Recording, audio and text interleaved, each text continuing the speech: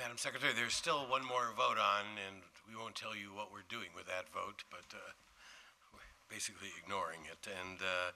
But we thought we'd get started so you could finish sooner, and it's now my time to recognize the gentleman from California, Mr. Sherman. I have a lot of questions for the record, and then a couple. 4 or 5 minutes. Yes. Okay. For the record, for the fiscal year currently in progress, the administration requested $35 million for Armenia. The Congress provided $58 million. Now, your current budget request not only is less than what we provided for this year, 58, it's less than what you requested last year. You're down to 24, and we see an increase in the funds for Azerbaijan, and this seems to add injury on top of the insult where we were asked not to take up the Armenia genocide resolution. One would have thought that, given that Congress acquiesced on that, that there would be more in this budget for Armenia. The second thing is picks up on Mr. Manzullo's question and the DDTC. What we have is $122 billion of U.S. exports, all of which have to funnel through 44 licensing officers. In order to get this program on target, it's going to take another $5 million. If we fail to get it on target, you're going to see the offshoring of arms production. And that's not only bad for jobs, it builds up the capacity of arms manufacturing outside the United States and undermines the whole goal of DDTC, which isn't just to make sure our arms don't get in the wrong hands, but to make sure that bad people don't get the capacity to do bad things. A year ago, you committed to coming up with a solution. A year went by, then the president said, well, you've got 90 days to come up with a plan. And now, in response to Mr. Manzullo, you're proposing additional fees. In this town, I can't imagine that you're going to get additional fees adopted by the end of this administration. And here we are, for one of $5 million, not having fast a review of some $122 billion of exports. So I would hope that you would supplement your request and ask for the $5 million. I assure you that the increased income taxes by the companies involved will more than pay for it. We had a public law passed requiring that the State Department process fiance and immediate relative visas, that they ought to be processed within 30 days, and non-immediate relatives within 60 days. That's once a person is eligible for an interview. All the documents have been received by DHS, and that should go through within, I believe, 30 days. I hope you'd respond for the record as to whether the administration is achieving the objectives set forth in Public Law 107-228. Building on the discussion on Iran, I'd like to put into the record the reports of both CRS and the GAO, which outline so many investments, over $20 billion of investments in the Iran oil sector. Now, without objection, those reports will be included in the record. Now, it appears that there is just one person in the Economics Bureau who is responsible for reviewing the Iran investments in the Iran oil sector. And this may be one person too many, because it seems as if the administration is well aware of investments and has taken the view that at least this particular act of Congress is not a statute, it's just advice. I've heard many high officials of the State Department say that the Iran Sanctions Act is a wonderful act, but that really you're not going to comply with the letter of the statute, just you like the kind of overall spirit. And I wonder if you could, and maybe you could answer this here, commit to having the Economics Bureau review each of the transactions identified by the GAO report or the CRS report and determine whether or why they believe this triggers the next step in the Iran Sanctions Act process, which is for the administration to determine whether to waive sanctions or whether to go through the process of whether to impose sanctions or whether to go through the process of waiving them. Can you commit to at least reviewing what CRS and GAO have produced? Well, thank you. I've not actually seen what CRS and GAO have produced, and I'm just concerned, Congressman, to take on an obligation. I don't know what the numbers are. I don't know how many cases we'd be committing to. I will assure you that we are very cognizant and very concerned about oil investments in Iran, and I personally spend a lot of time trying to convince people not to do them.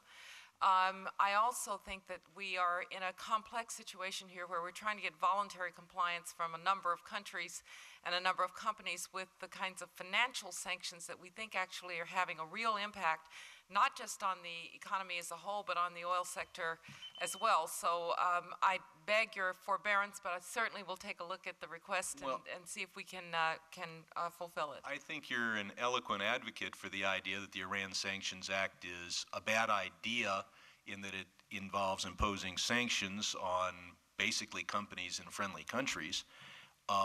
It just chagrins me to think that when you see a statute that requires one course of action and you advocate a different course of action, voluntary negotiations as opposed to a name and shame and perhaps sanctions process, that the statute really is just advice. No, I don't want to be misunderstood, Congressman. I believe we should use the act. I've told you, I think it's very useful. My only point is that we're in a complex set of arrangements here because we are trying to get voluntary sanctions as well. That was the only point. I would hope that, you can't possibly apply the act if you don't review the individual transactions. We'll provide a copy in the record. Thank you very much. Time of the gentleman has expired. If you'll bear with us just a few minutes. I might gratuitously add on the point for my colleague, Mr. Sherman, that the way the law is structured, there's a waiver authority. No, I understand that. It's getting people to make the finding that we haven't been able to do, and I believe just the existence of that statute has deterred some investment. My guess is a couple of sanctions would have a ripple negative. I understand the complications it may cause you in promoting the multilateral sanctions agenda, but look at what some of the unilateral actions on banking have done. I agree, Congressman. I don't think we're in disagreement here. I'm not hesitant to do it. I just didn't want to take on review. I don't know how many cases and whether or not they would meet our tests, but I'm not hesitant to sanction and or waive if it makes sense to waive, or to let a sanction stand if it doesn't make sense to waive. Well, we'll just be in recess here rather than us keep thinking of questions to ask you while we wait for the last vote is now posted. Well, perhaps I could say a word about the Armenia question that the Congressman asked, which I believe we think we've met the development needs as we see them, but I just would remind, in terms of our support for Armenia, Armenia is, of course, also a recipient of an MCC, which is a very strong statement of our support for Armenia. Even with the Chairman's indulgence, I'll point out that even then it's far below, even if you added $10 million from that fund, you'd be far below what we provided last year. All right. We're just sort of talking while the next. I'm ready. Thank you. No problem whatsoever. I'm ready to talk. Thank you, Mr. Chairman.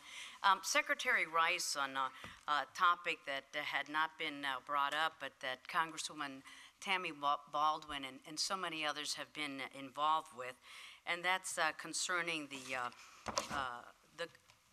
workplace inequities that are facing gays and lesbians in the U.S.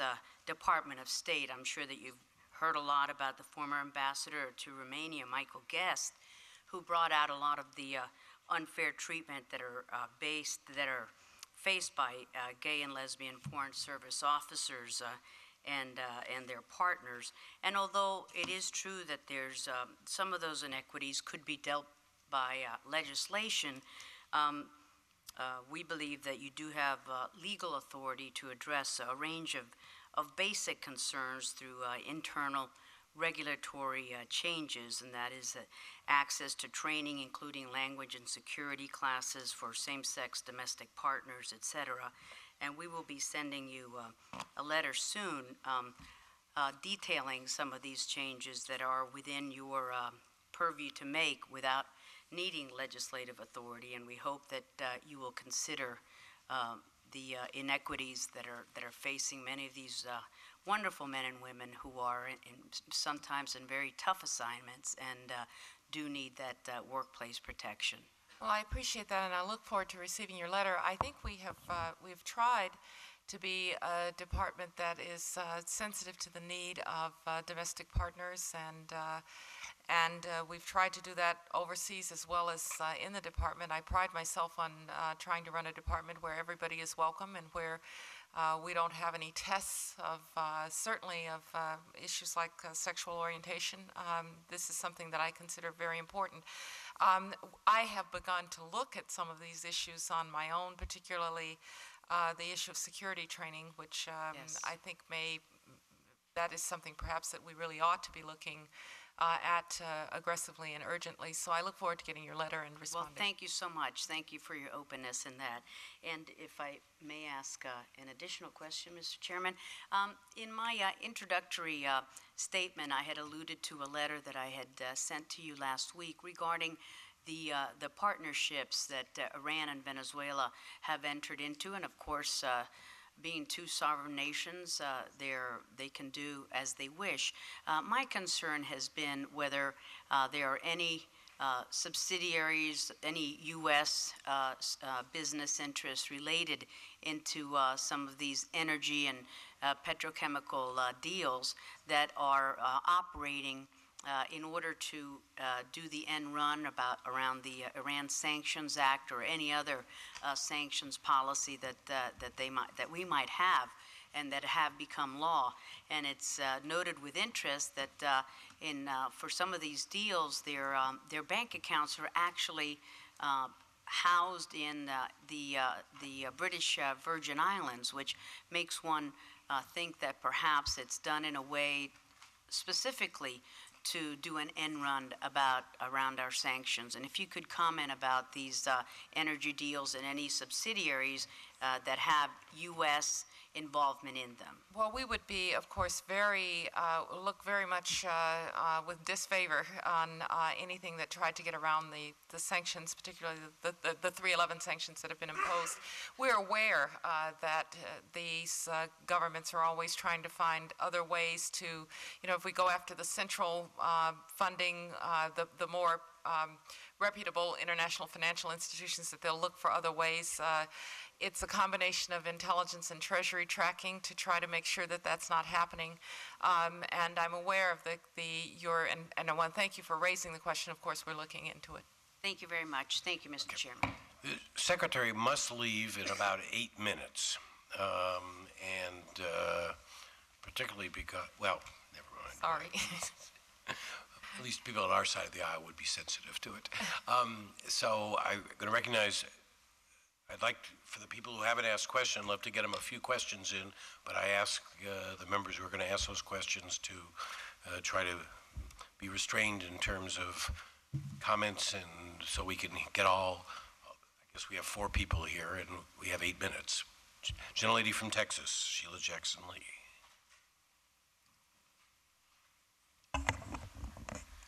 Thank you, Mr. Chairman. Let me, in this room, offer my expressions of sympathy to the loss of our very outstanding international humanitarian, Tom Lantos. And I think we can clearly say, Madam Secretary, that his spirit will live on in American foreign policy.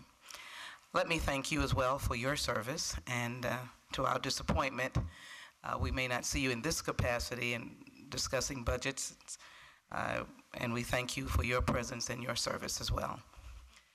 Very quickly, why don't I go to the budget and express my disappointment on several issues, and if you could comment on them, and then I'll just yield.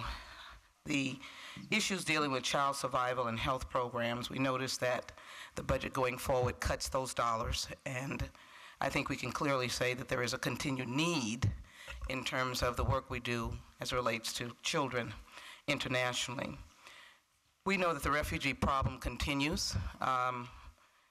Those numbers are there. I don't want to cite the numbers. It'll take up my time. The refugee problem continues, and particularly the refugees in Iraq. And I'd like to know why we have a cut in refugee assistance, since I think the numbers in Iraq are growing, and what are we doing with them? Peacekeeping operations, particularly as relates to Africa and the Sudan and our work with the UN. Monies are being cut in peacekeeping operations, and I think that is something that it does a disservice to our foreign policy. Lastly, as you know, that I'm looking to go to Pakistan, and I want to know what kind of cooperative efforts are we engaged in to ensure impartial, safe elections on this coming Monday. Are we working with the UN? Are we supporting monitors to help this? And thank you. Thank you. And first of all, thank you for going to Pakistan. I think it's very important. We think this election needs to be credible in the eyes of the Pakistani people. We've made that point. The EU will have a huge monitoring operation there. We will obviously depend in part on them, on other NGOs. We have our own people in our consulates throughout the area, and we will have them fanned out.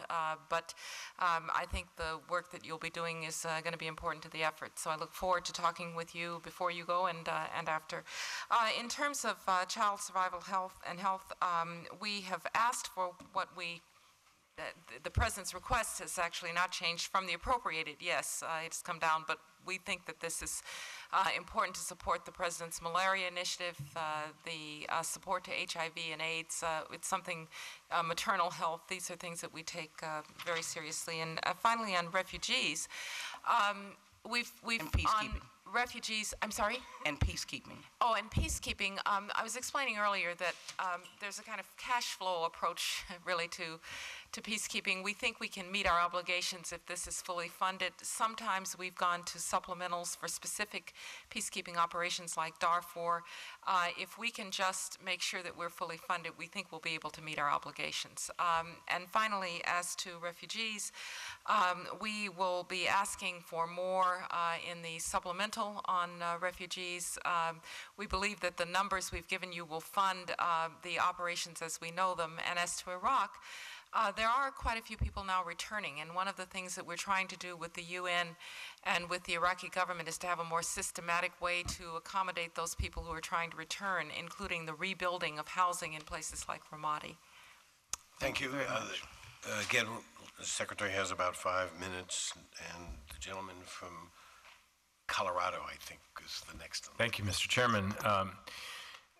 Madam Secretary, let me tell you, first of all, I am one who believes entirely in your integrity, and I think you have done an enormously important job for this country, and admire and respect your efforts.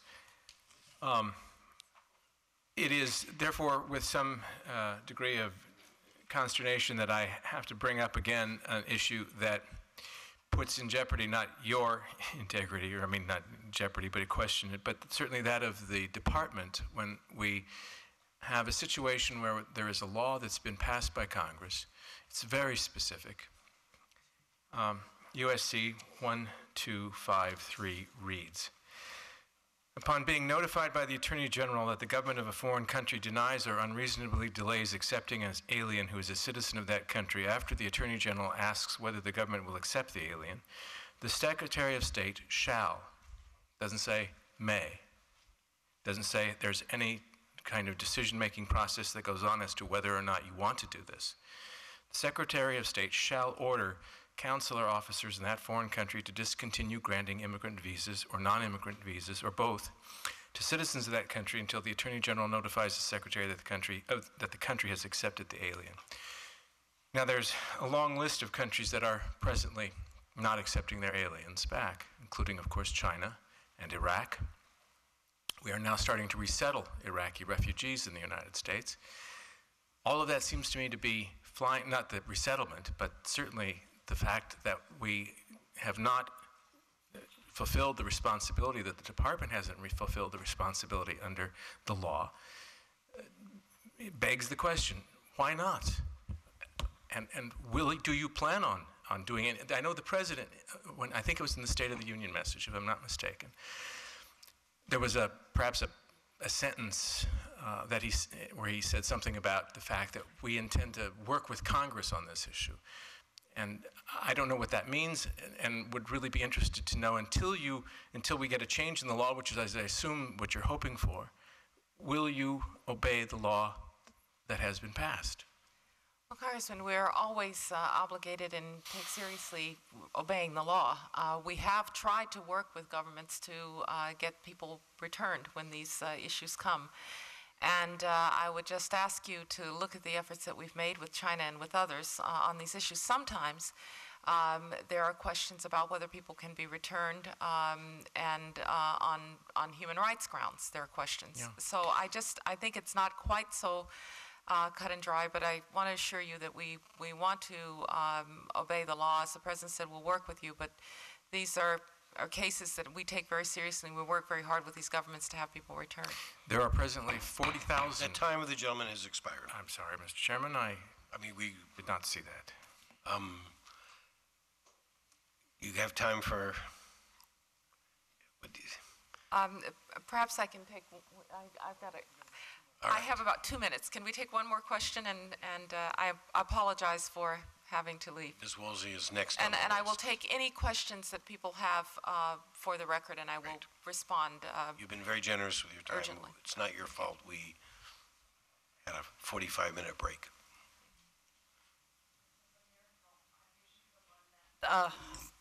It ends right with me, so I will be very quick.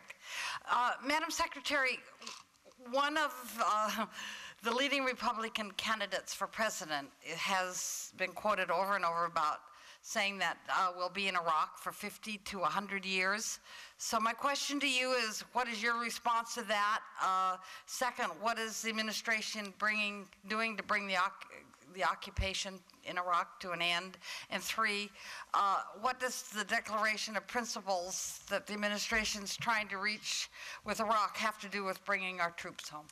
Well, on the final point, Congresswoman, I think there was an op-ed that Secretary Gates and I did this morning about the agreement that we're seeking with the Iraqis. It's principally so that our forces have a legal basis to continue to operate there. Whatever the next administration may choose to think that operation needs to be, whether it's training or whatever, we need to have a legal basis for our forces. And that legal basis will expire with the UN Security Council resolution at the end of the year. And it's a SOFA-like agreement, and that's the principle here. I don't want to comment on any one specific comment about Iraq, except to say that I think we all understand that America's role in the Middle East and America's role in Iraq are interlinked. We expect to continue to have a relationship with Iraq, political, economic, the training of their security forces and the like. And I don't know how long that relationship will go on, but if it's a democratic Iraq that is contributing to stability in the Middle East, I hope that it will be a relationship that lasts. Well, do you think that you would bring that to the Congress? We have done many, many SOFAs. They have never required congressional authorization. I think if you read what we're trying to do, it's simply to give our forces a legal basis to stay and do the things that our president and the next president may want. But if I could just close, Congresswoman, I really hope we'll stop this language of occupation. I've been out there with our forces, as I'm sure you know. You support them, I know you do. They are men and women who are sacrificing every day, paying the ultimate measure. They're trying to help decent and innocent Iraqis build a decent society. They're fighting al-Qaeda. They're fighting special forces, special squads, death squads that go after innocent Iraqis. They don't think of themselves as occupiers. The Iraqis don't think of them as occupiers, and I sure don't. And so that's language I hope we will abandon. Thank you very much. Time of the gentlelady has expired. Madam Secretary, thank you very much. To my colleagues that I didn't get to, I apologize. And I do want to be clear. I'll take any questions for the record gladly. We will, if we get some, we'll send them on. Thank you. Thank you.